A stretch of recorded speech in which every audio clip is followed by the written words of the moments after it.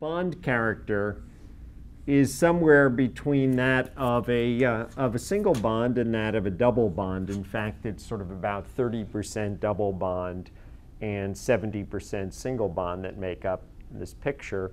So as a result, you have slow rotation about this bond.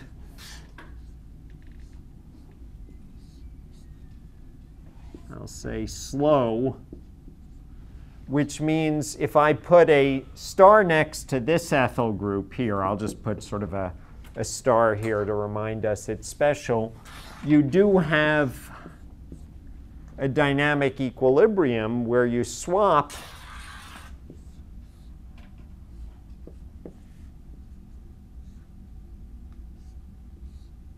positions, right? So in this case, the starred ethyl group is cis to the carbonyl. In this case, the starred ethyl group is trans to the carbonyl. But this equilibrium is slow on what we'll say the NMR time scale.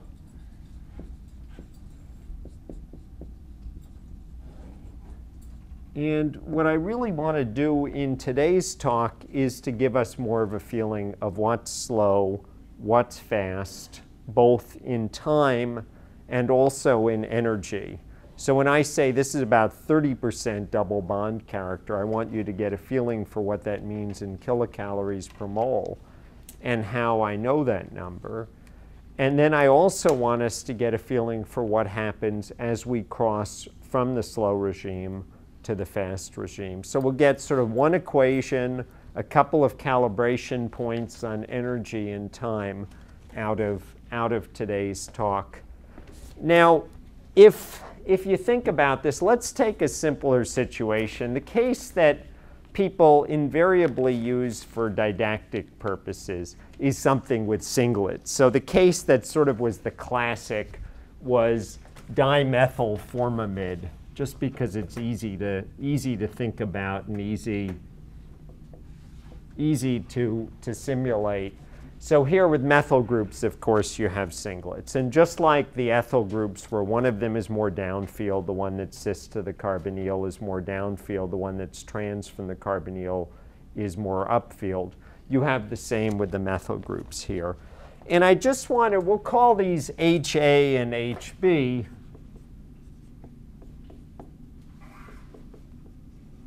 And so you have some equilibrium here. We can call this Ka and Kb.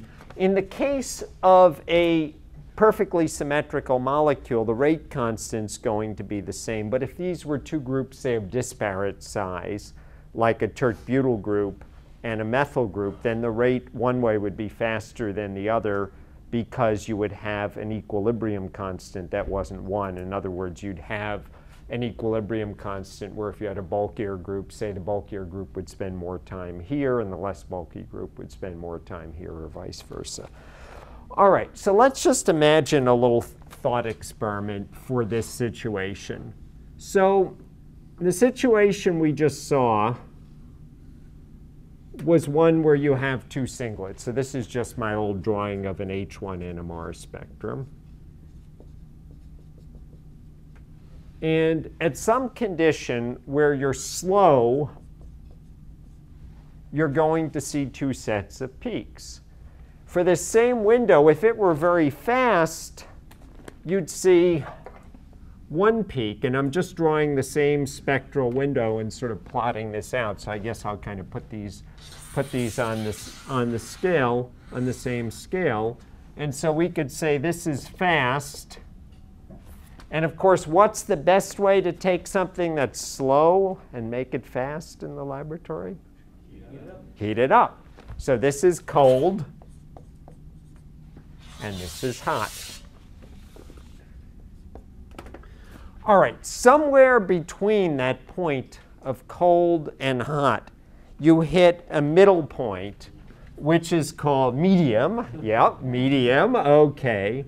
You hit a middle point, medium, where you're at what's called coalescence. Now, at coalescence, what's happening is each of these peaks is getting broader and broader until they merge. This is the uncertainty principle at work. Remember we talked about line width, and I said that if you were able to measure the velocity for infinitely long, in other words, if there were never any spin flip, any relaxation, any swapping of population between alpha and beta states, your lines would be infinitely sharp. But I said when we were talking about the uncertainty principle, your lines are typically about a Hertz wide or a little less than a Hertz wide because your relaxation time is on the order of a couple of seconds. In other words, you cannot get your lines infinitely sharp because you're only literally measuring the velocity for a finite amount of time. As you heat things up, what's happening is you're flipping faster and faster, and so your lines are broadening out. So what's really happening at coalescence, so let's just go back to the equation I presented by the uncertainty principle.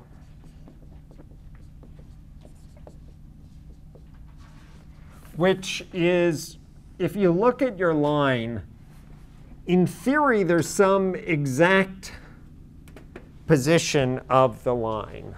In other words, in theory, if you could make that measurement infinitely, your line would have this position. But what you're getting is signal out here because you're not measuring that line with infinite time. You're not able to because of relaxation. And so you have a certain width. And that's the value when we talked about the uncertainty principle we called delta nu, right?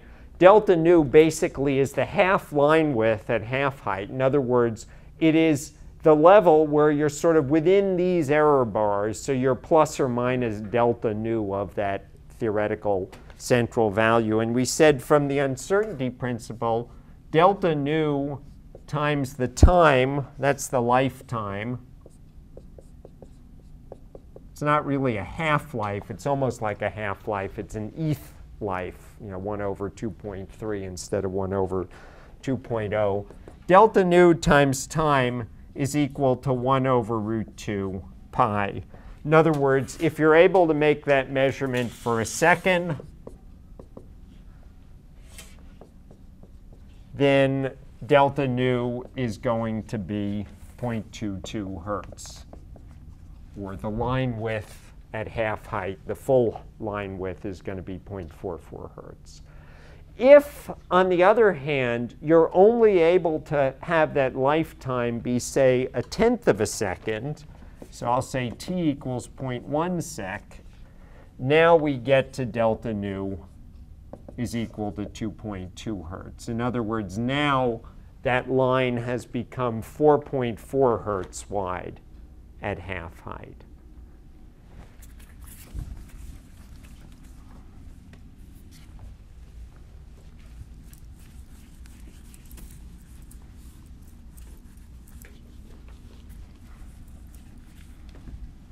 So what you are really seeing at coalescence, when I have this sketch of this broadened hump like this, what you're really seeing is two fat Lorentzians that are adding up underneath there. So let me make this sort of with dotted lines to show a fat Lorentzian.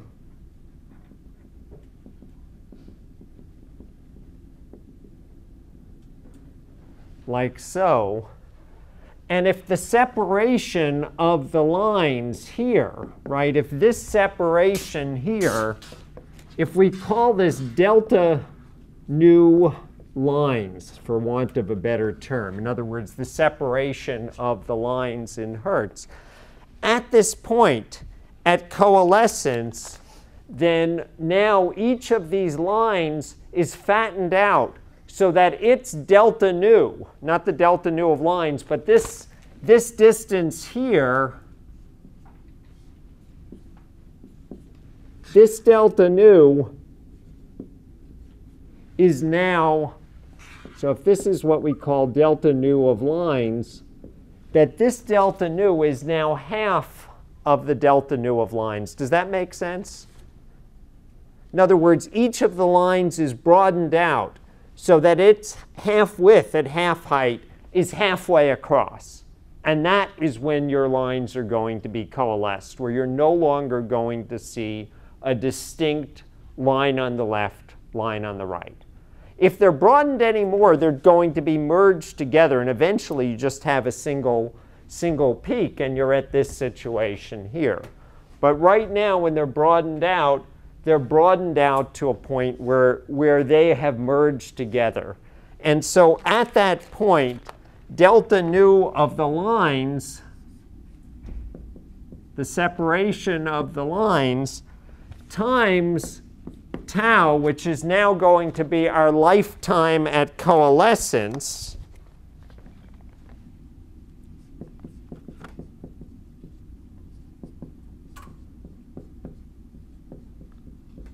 is equal to 2 over root 2 pi. Right, this is just the equation that we have over there, except now because we have the difference, each of these is fattened out halfway. If we have 2 of them, it's going to now be 2. And so what this boils down to then is a simple equation that tau, when you just work this out, is equal to 0.450 over the delta nu of the lines. In other words, the lifetime at coalescence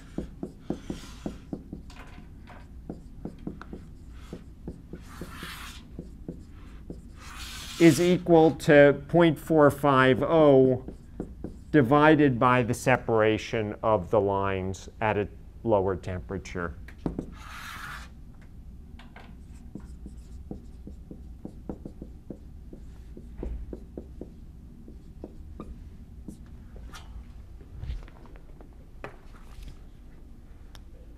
Does that make sense? So is the 0.54 a constant? The 0.54 is simply what happens if I take in my calculator 2 divided by root 2 divided by 3.1415. And then I put that in the numerator and put the delta nu lines in the denominator. Is that exactly 2? Or maybe 2.1 or maybe 2.12? Well, you mean the 2? Oh, well, I'm saying because here our delta nu is half of the separation of the... Is it exactly half? Within what you can measure, it's exactly half. Let me show you, maybe the best way is for me to show you how things look as you vary here. So basically, if you go if it was more, you'd start to pull in and you'd start to pull together. If it's less, you'll see a dimple in the middle. And let me show you what this can best be pictured as. And this is just a simulation. This is from a chapter on dynamic NMR spectroscopy in a book. Let's see, which book? This may be a book on dynamic NMR spectroscopy. So this is just an old drawing of a simulation of what you would expect. And it's really based on dimethylformamide, and it's actually probably based on like DMF on a 60 megahertz spectrometer or something like this. So their simulation is as follows, and the reason I say it's a 60 megahertz spectrometer is the lines in this simulation are delta nu lines is equal to 20 hertz. In other words, at a 60 megahertz NMR spectrometer, that would be about 0.3 of a ppm, which is pretty reasonable. Now, on a 500 megahertz spectrometer, that would be 0.04 ppm. So anyway, for their little simulation, they're saying, imagine that you have 2 lines, those 2 singlets, and they're separated by 20 hertz. And imagine that you have a T2, that's a relaxation time, of 0.5 seconds. In other words, imagine that the native lifetime for this molecule due to relaxation was half a second. In other words, that your lines are now about 0.9 hertz width, full width at half height. Not half width, but full width at half height. And so that's how your normal spectrum would look. Now imagine that you start to heat this sample up so that you have rotation between the two. So you have the two flipping back and forth. So imagine here, for example, that K for our equilibrium, this is our like dimethylformamide spectrum, where we can call this A and B or star.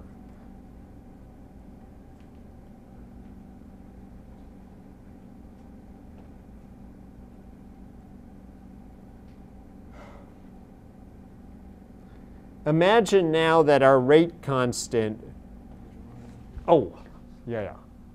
imagine that our rate constant was 5.0 per second.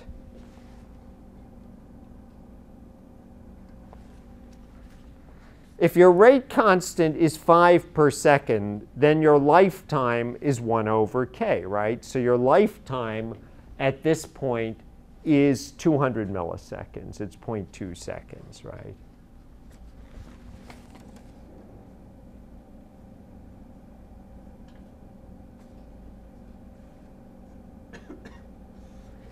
And so your lines have now, because they're not staying in the cis or trans state as long. You can think of this as we started, here we're cold, and here we're starting to heat the sample up. Here they actually have a very slow K. K is equal to, in this case, 0.1 per second. In other words, it's a 10-second lifetime. They're not swapping at any appreciable rate. As you heat up the sample in this simulation, they go to K equals 5, K equals 10 per second. So your lifetime is now 0.1 seconds. And finally, you get to a point, and you notice, so here you are, and now your line width is still less than half the distance between them. So you still see this dimple here. This is it. And now you can kind of see, right at this point now, they are coalesced together. So right at K is equal to 44.4 per second, they are now coalesced together. And then as you heat the sample up more, as you get hotter and hotter, as you get faster and faster, now we get to K equals 100. So now your lifetime is 10 milliseconds.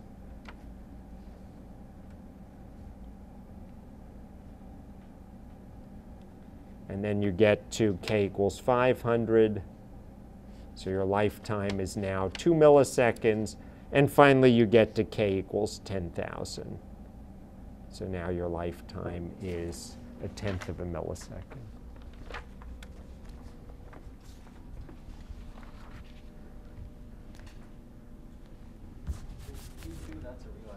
That's a relaxation time. That's your native line width. So what they're saying, of course, is all lines have a native line width. Let us pretend that we had a native line width of about a hertz. So is T1 irrelevant? You could just as well have it be T1. Either T1 or T2 is going to contribute to line width. I don't know why they chose T2. It's completely arbitrary, because whether your magnetization is spreading out in the XY plane so you're no longer able to get signal, or your magnetization is returning to the Z-axis, you still have line width. In the case of small molecules, typically T1 is the predominant relaxation pathway. In the case of very large, so strychnine, for example, in the case of very large molecules like proteins, T2 is the predominant relaxation mechanism. And this depends in part on how fast the molecules tumble and how viscous the solvent is. Other thoughts and questions? So when you say at coalescence, it means that the dipole just disappears. So it's like a flat. It's flat, yeah. It's basically, this is perfect coalescence.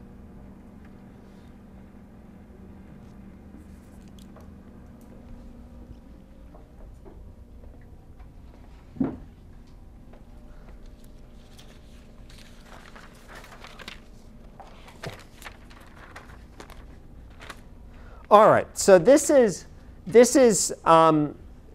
simulated data for sort of a textbook example. And now what I want to do is show you a real example, show you how to get a rate out of this, and then we're going to translate that into a free energy of activation.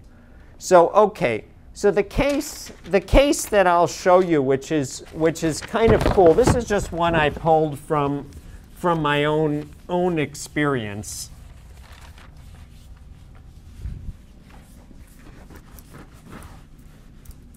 And it's a sort of neat molecule because we're going to see that there's actually two different things going on here. So the molecule is diethyl orthotoluamide.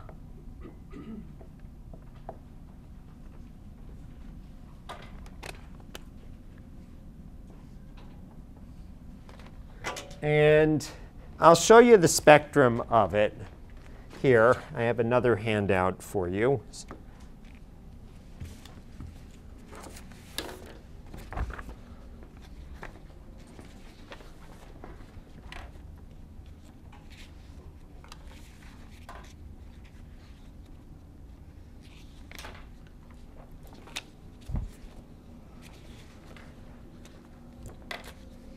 You know, one of the great things about being in graduate school is a lot of times you get to observe stuff that's cool and beautiful and relates to your classes. And this just happened to be something I noted back when I was in graduate school. And it's like, oh, this is cool. I'll keep this as an example. And it was just something I was doing on a synthetic methods project, just working out a method. So so I had my sample of diethyl toluamide, diethyl orthotoluamide, and I started to warm it up. I noticed, I was curious because there was some broadness to the peaks here. So you had your two ethyl peaks. This is your methyl peak, right? So these are your CH2s. These are your CH3s. And I was just curious about what was going on. So this was a sample in DMSO D6. DMSO has a very high boiling point, so you can heat it up to a high temperature. Deuterochloroform boils at 60, I think 66 degrees. So if you were to try to heat it up to 160 in an NMR tube, the NMR tube would, if you're lucky, just blow the top off the tube. If you're not lucky, explode in the probe. Either way, you'd have a very angry department at you because you would trash the NMR spectrometer and do serious damage. So as you warm it up, the CH2s coalesce. And 110 is really perfect for the coalescence temperature of the CH2s.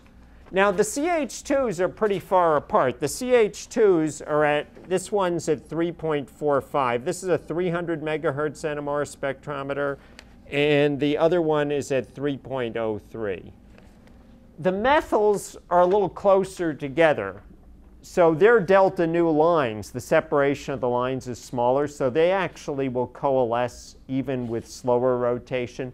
So the further you are apart, the faster you have to spin in order to have the two lines coalesce into one. If two lines are very close together, you only have to spin it slowly, only have to have rotation slowly to get coalescence. If two lines are very far apart, you have to have rotation very quickly. So we're already coalesced. I'll write coalesced here to indicate that it's in the past tense. And here at 100 degrees, we're not yet coalesced. So somewhere here at about 105, I would say, would have been coalescence if I had bothered to do that experiment. But let's for a moment focus on these two methyls. And I want us to figure out the rate here, and then we're going to translate that rate into an energy. So for the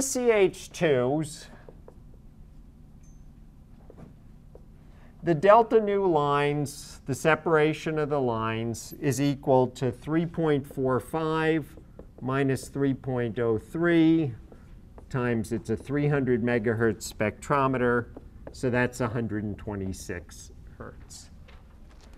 So now literally it's plug and chug in this equation. Tau, the lifetime at coalescence,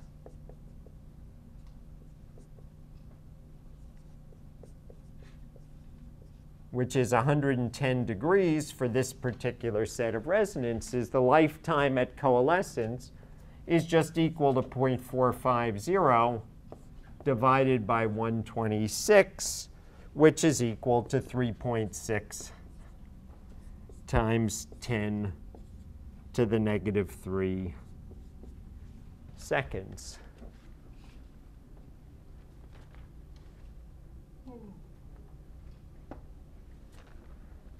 I didn't measure it at 105, but I think it's about 105 is the coalescence temperature. So for the CH3s were separated by 60 hertz. And so in that case, tau, so the lifetime at their coalescence,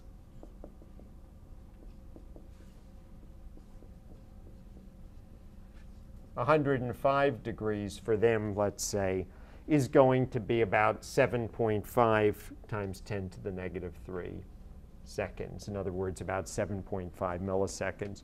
To put it in terms of that other example, at room temperature, rotation about this amide bond is slow on the NMR time scale. In other words, it's on the order of, let's say, seconds or hundreds of milliseconds. So we see one ethyl peak, we see another ethyl peak. As we warm it up, it rotates faster and faster and faster as it gets warmer and warmer and warmer.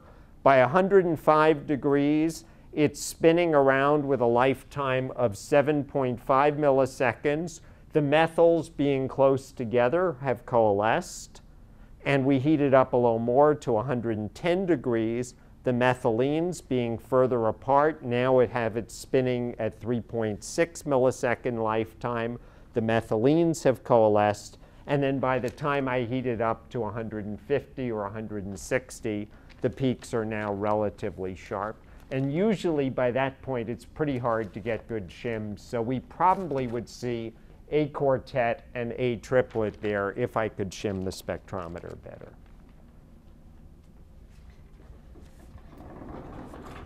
All right, I want to translate this lifetime into a free energy. So one of the take-home messages here from this example is below a millisecond, let's say, is fast on the NMR time scale. And above 10 milliseconds or 100 milliseconds is slow on the NMR time scale. Let's now see how that relates to free energy of activation. So what I want to do is translate our K to delta G double dagger. And one can, from transition state theory, you have the I-ring equation, which basically deals with a Boltzmann population of molecules that are able to cross an energy barrier.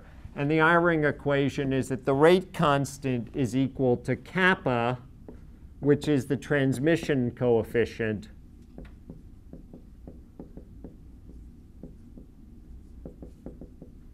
which is generally taken as 1, times the Boltzmann constant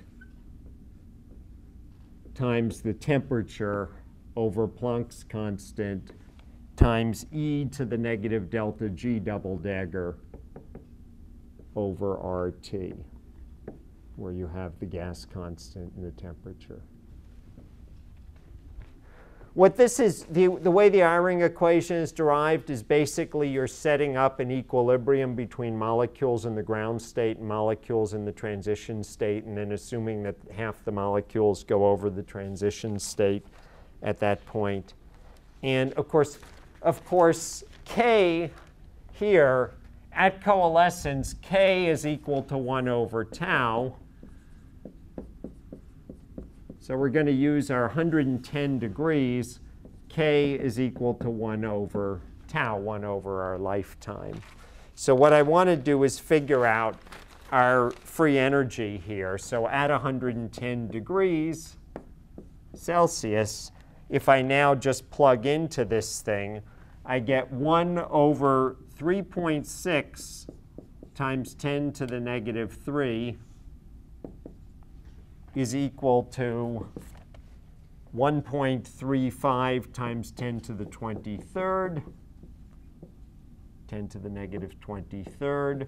And at 110, we're at 383 Kelvin. We divide by Planck's constant, 6.63 times 10 to the negative 34th. And for the sake of taking on our math for a moment, I'll just keep this as e to the negative delta G double dagger over RT.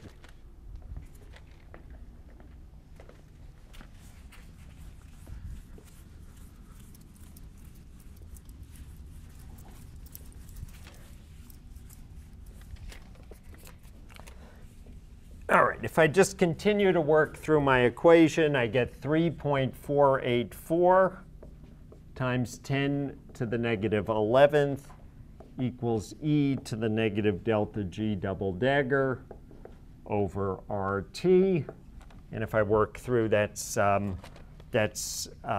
delta G double dagger is equal to negative 1.987 times 10 to the negative 3rd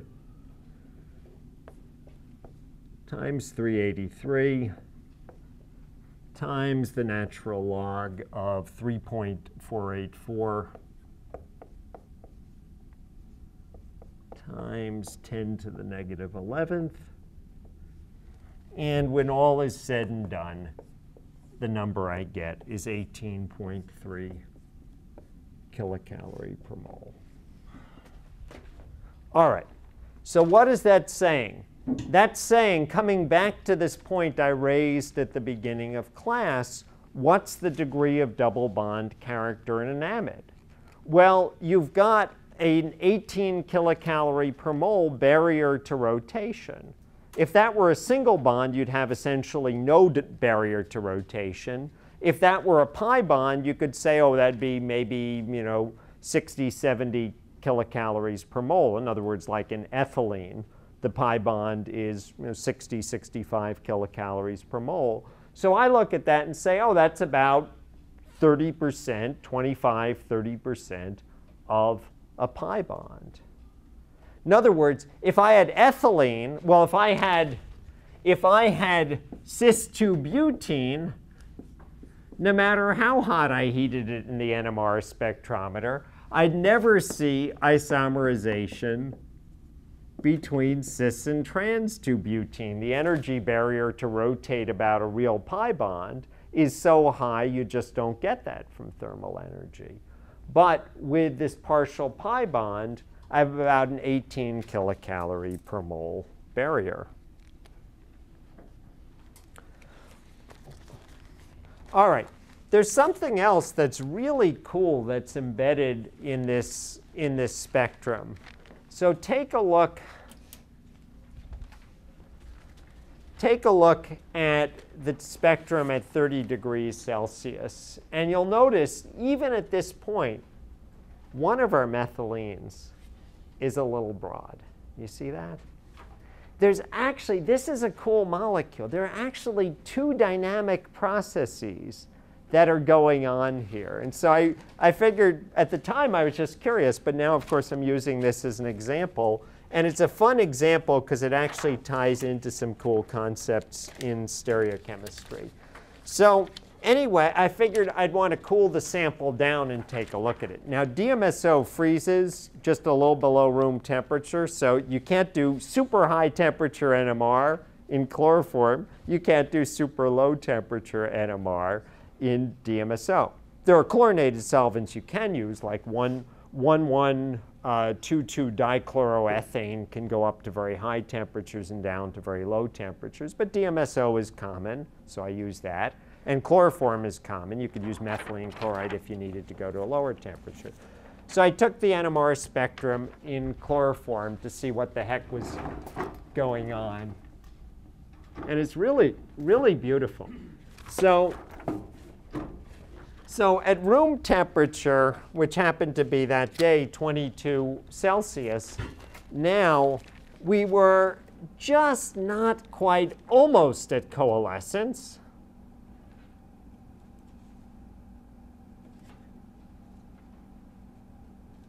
And you notice, as you cool it down, now we're at 10 degrees, well, my Xerox didn't come out well. By the time you're at 0 degrees, you notice that CH2 is resolving itself into 2 sets of peaks.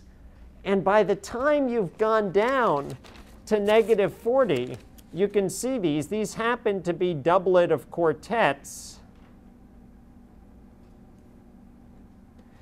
And by the time you're down to -40 degrees Celsius, you can see that even the other methylene, which started as a quartet, now has a more complex splitting pattern. So this is really kind of cool.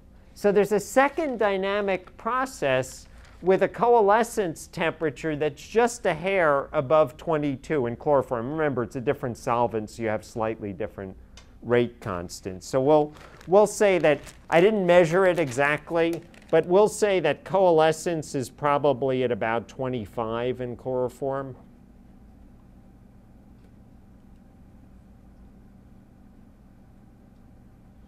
(298 Kelvin). So what I want to do now is to play with this process, figure out what's going on, and then look at the energies that are involved and get us calibrated on energy.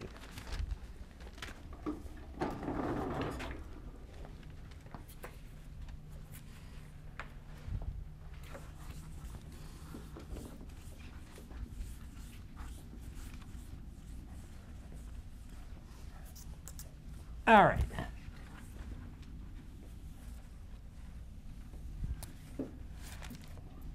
So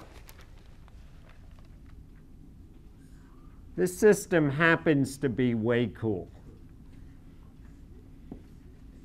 So because you have these two substituents and the methyl group, your methyl group is not going to be coplanar. In other words,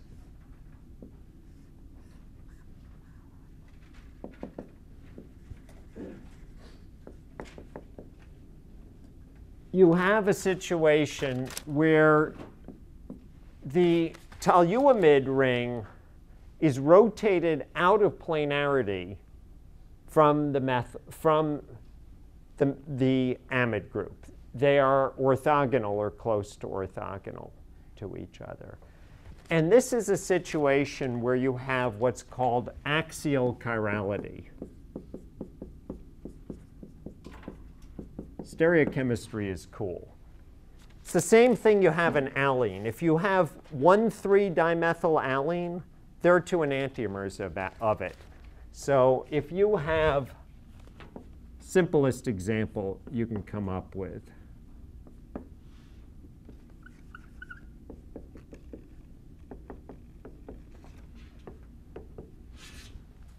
This molecule is chiral.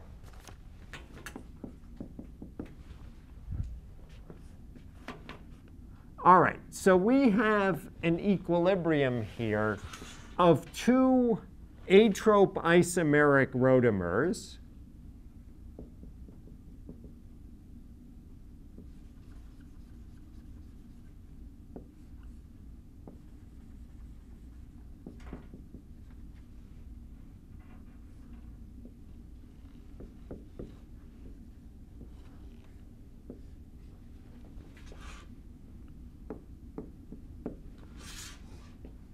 And these two atrope isomeric rotamers are enantiomers.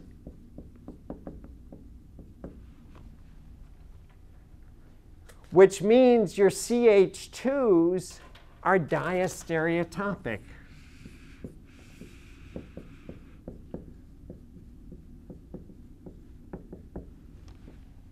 Now the CH2 that's next to the carbonyl has very little magnetic anisotropy. So you see that at very low temperature, you do see something that's other than a simple quartet. But this one, the two protons, the pro-R and the pro-S, have a high degree of magnetic anisotropy for the one that's on the same side as the ring. And so we actually have separation there. And in this case, the delta nu, as I cooled it down, remember we could see the two different lines here. And so here, one of these lines is at 3.94, and the other line is at 3.30. And so the delta nu lines then is going to now be,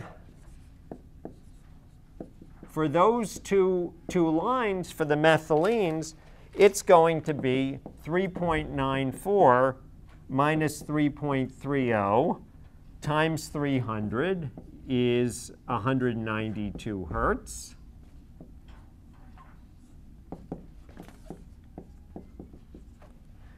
And so our tau, the lifetime at coalescence, is 0.450. And that's divided by 192 is 2.3 times 10 to the negative 3 seconds at, I don't know if it's 298 or 295 K. I said, I don't know. That's close to coalescence. If it's at 295 K, I plug in delta G double dagger is equal to 13.7 kilocalories per mole. All right, so take a minute to think about this. We've got two processes in this molecule. One that's almost invisible at room temperature because, well, that's invisible slightly above room temperature, which is the rotation about this bond. And the other that is the rotation about this bond. The rotation about this bond has an 18 kilocalorie per mole, 3 kilocalorie per mole barrier. So it doesn't become fast until you heat the thing up hot, like 110 degrees or 105 degrees. The rotation about this bond is kind of medium scale at room temperature. You cool it down, it becomes slow. You heat it up, it becomes fast and is invisible. So that's kind of cool. Now, I want to give you one caveat because every student, I hate to say student, every new person's first excuse when they see something in the NMR that they don't understand, where they see two sets of peaks, is say hindered rotation. All right, I'm going to make a very sweeping generalization.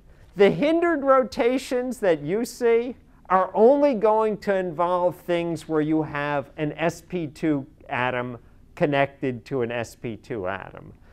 Chances are, if it's an sp2 atom connected to an sp3 atom, or an sp3 atom to an sp3 atom, it's going to be fast.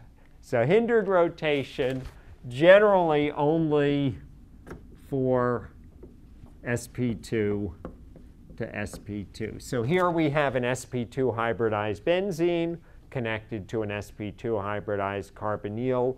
When you have some extra steric hindrance, it's slow to rotate. Here you have an sp2 connected with partial double bond character. You have slow rotation. And so the characteristic of that lone pair orbital on nitrogen, would that be somewhere in between? It's pretty darn flat. It's actually, that nitrogen really is sp2. Oh, What I mean specifically is I can think of no simple bonding situation where you have sp3 atoms connected, single sp3 atoms, where anything is slow without some sp2 intervention. Cyclohexane ring flip, where you have two sets of eclipsing, 10 kilocalories per mole, which is still fast on the NMR time scale at room temperature. Cyclohexane, though, they're coupled together. That one, if you cool to negative 80 degrees, can become slow. Actually, let me use this as a chance. Did that sort of answer your question? Yeah, or so I guess, yeah. Other questions? Yeah. How did methyl group change? What? You rotate, you spin. So basically, the benzene ring is like this here with the methyl group pointing out, and it spins back and forth. But it has to bang. In doing so, the methyl group has to bang past the carbonyl. And there's enough steric hindrance there that it can't do it rapidly. The phenolene is not actually perpendicular, right? It's just a little tilted. It's OK. It's not going to be perfectly perpendicular. It'll be at about a 60-degree angle. And it'll nicely rock back and forth. But to cross to the other isotope isomer, that's where it's hard. If you want to make a model of it, this is a great one to use Pymol. You can easily make a model in Pymol, and you'll see how they sit and how they bang into it.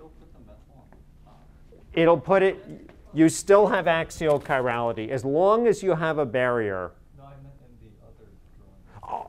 Oh, did I? Oh, wait a oh, my goodness. Oh. Thank you. Yes. No, I meant to have this going back. Yeah. There you go. That may. Okay. Yeah. Yeah. Methyl back, methyl forward. Does it matter though, actually? There are two enantiomers that. Yeah. So. 4 enantiomers. What? Okay. So okay. My thumb's the methyl group. Methyl out. Flip. Methyl back. Rotate. Methyl back. All right, thank you. All right, I want to show you the last thing I want to do is give you 2 take-home messages. And let me start with the message, and then I'll go, then I'll show you my thought on this. All right, my thought is, the take-home message is the NMR timescale. You know, I like to have simple things in my mind as ways to keep things. Is let's say less than 1 millisecond is fast. About 1 to 10 milliseconds is intermediate. And greater than 10 milliseconds is slow. These are obviously sweeping generalizations because they're going to depend on separation of lines, and they're going to depend on field strength of the spectrometer. But let me show you my thinking on this. If we imagine a delta nu of lines, and it's 50 hertz, I'm going to give us 2 scenarios. Let's start with a scenario where we're 50 hertz. And let's say what that is in ppm at 500, I'll just take 500 megahertz because that's sort of a typical modern spectrometer. So that's going to be 0.1 ppm. So you see 2 lines at 0.1 ppm separation. And the tau, the lifetime at coalescence, is 0.009 seconds. In other words, it's 10 milliseconds, or k is equal to 111 per second. So in other words, with 2 lines that are close together, if your process is occurring on the order of 1 millisecond, it's going to be fast. If it's occurring on the order of 100 milliseconds, it's slow. If our separation of lines was 500 hertz, that's pretty far apart. That's 1 ppm. But we saw half a ppm over in that example. If it's 1 ppm, the lifetime at coalescence would be 0.009 seconds. In other words, 1,111 per second. In other words, if the lines are further apart, if it's spinning around, many times per millisecond, it's fast. If it's spinning around once every 10 milliseconds, it's slow. So that's how I sort of calibrate myself. Let me give you my other calibration that I like to keep in my head. So the other calibration I like to keep in my head is typical NMR energies.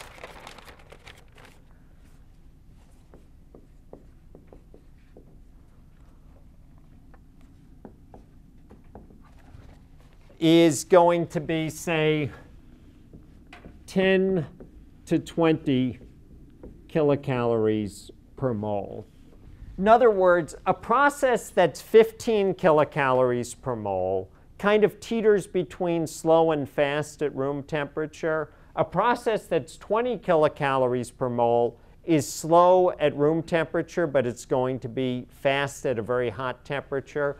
A process that's 10 kilocalories per mole will be slow at very low temperature, but fast at room temperature. And so let me just show you my thinking on this. So if I go ahead and look at 1 over k, and I'm just going to make a little table of 1 over k in seconds as a function of delta G double dagger and temperature. And so, this is me windowing myself. There's your take-home message on top, but let me show you my windowing myself. So imagine we consider energies of 10, 15, 20, and 25 kilocalorie per mole delta G double dagger. And then we consider from from a rate equation, we consider temperatures, and I'm just going to window at 3 temperatures. Negative 50 degrees C, which is kind of cold.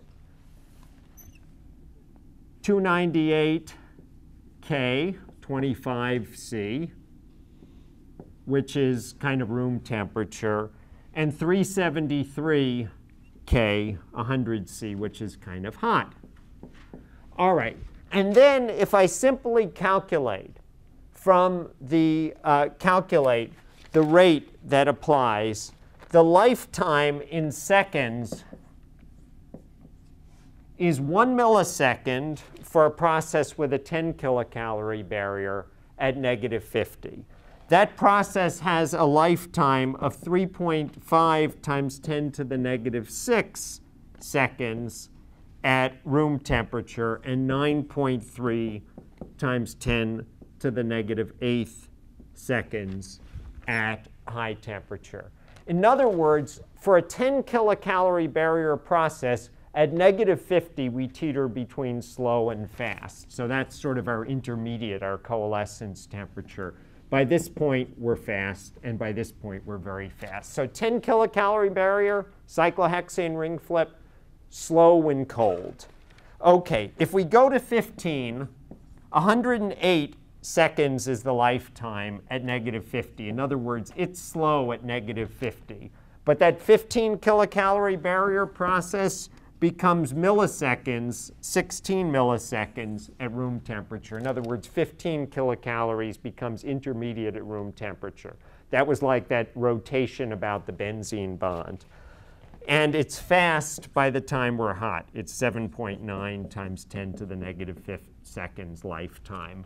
20 kilocalories per mole, 8.6 times 10 to the 6th lifetime, that's forever. 75 at room temperature, 75 seconds is slow, but you get to hot, and it's 68 milliseconds. So now we get into the intermediate regime in high temperature. That was like our amide bond rotation. 18.3 kilocalories, we had to heat it up to 110. And finally, by the time we get to 25 kilocalories, 6.9 times 10 to the 11th seconds, 3.5 times 10 to the 5th seconds, and 57 seconds. In other words, by the time we have a 25 kilocalorie per mole barrier, even at high temperature, you are still slow.